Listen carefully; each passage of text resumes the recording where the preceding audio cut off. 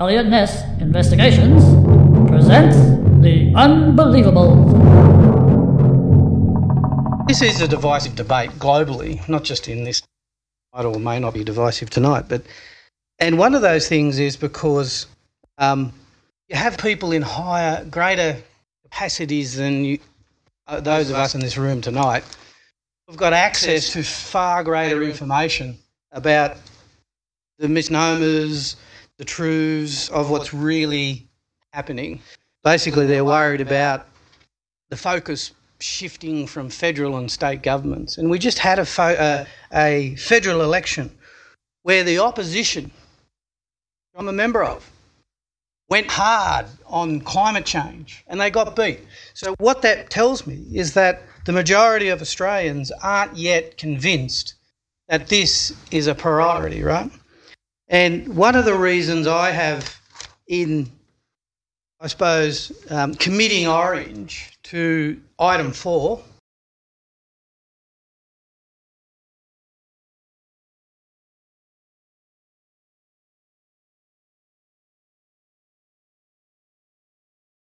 is the fact that Australia has committed to the Paris Accord. And what I saw from that is a really, in my opinion, was a knee-jerk reaction where we instantly lost manufacturing in this country.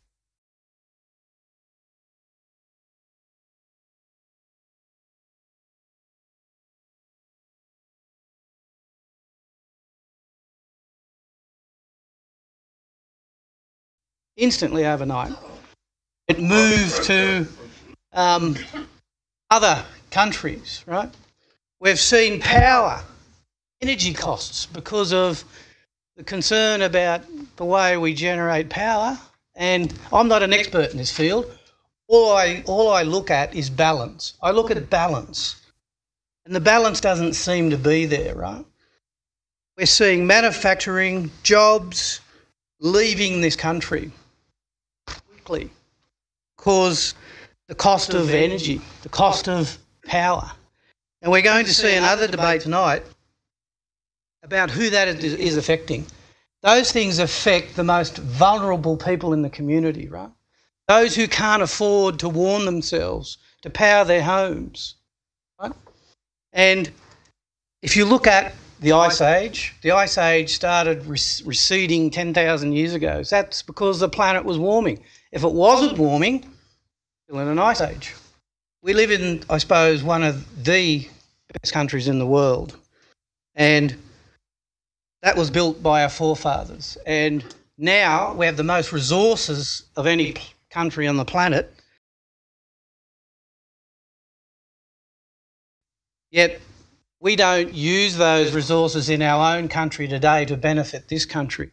But yet we are willing to sell it to other countries.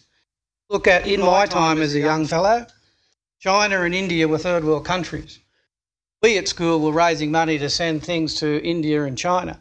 They are now the economic powerhouses of this planet on the back of our resources, taking our jobs.